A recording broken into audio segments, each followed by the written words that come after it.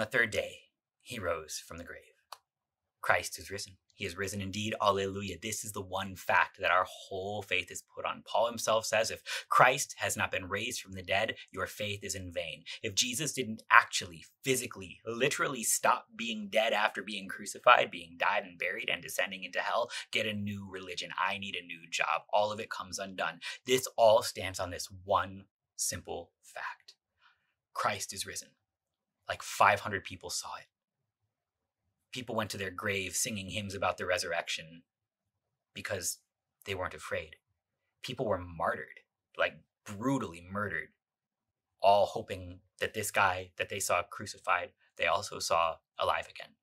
We are putting our hope in something that historically happened, not in a wish for something better, not in a, I could imagine God being like this, or I could never imagine a God who loves me doing this, but in a God who bled and died for you, took away all your sins, and rose again. So that when he talks as somebody who is the Lord over death.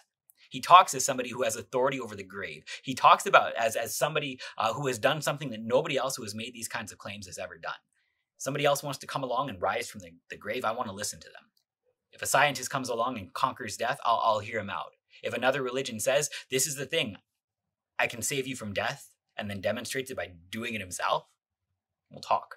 Jesus, who is dead, is risen. And that means that death itself has been destroyed because sin itself has been forgiven. You see, the wages of sin is death, but the free gift of God is life everlasting in Christ Jesus our Lord. And so if there's no more sin, there can be no more death. What do you think is going to happen? The resurrection was not a surprise. This was the cry of Christians, of the faithful, of Israel, all the way back until since the fall, when God proclaimed to Eve, the child who would crush the head of the serpent forever, the child who would rob death of its sting. For I know that my Redeemer lives, says Job. He actually talks about the resurrection, so that even after my flesh is destroyed, yet in my flesh I will see God.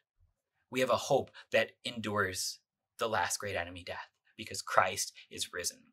Let your faith stand on this, so that when everything else is falling apart, you can actually ask questions in terms of the scope of the actual thing at hand. So all of these things that I think are the end of the world can't keep Jesus in the grave. That's the core of our religion now. Think about the worst thing in the world, the thing that you pray over every single night, and ask, can it go back in time 2,000 years and put Jesus back in the grave? Or is he still risen? Because if he is still risen, then there is still hope, even in the face of everything that is falling apart in your life. That's not to diminish it, but that's to give hope within it. For all of the things falling apart in your life, for all of your desperate prayers, Christ is risen. And here we have life that even those things cannot destroy. Because, well, he rose. What do you value? At Concordia University, Nebraska, we value the equipping of church workers for lives of service to both church and world. In a culture where our faith can often be met with derision, our world needs ardent Christian leaders to rise to the helm and steer the next generation of Christ followers into new territory. You have the God-given gifts, we have the tools to uncover and develop them. We are Nebraska's university with values.